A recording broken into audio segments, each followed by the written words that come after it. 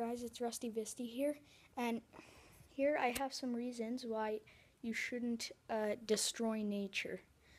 The first reason is because it causes natural destruction, and extinct species around the world can start happening pretty quickly, and lots of natural destruction, and it can even end the world. And the second reason is because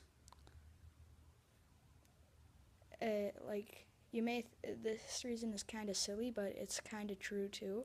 Like,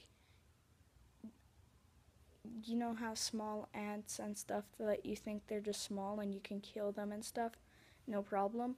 That's not true. It's because, like, they live too, they have a life too, so yeah, it's kind of the same thing as killing a human, basically.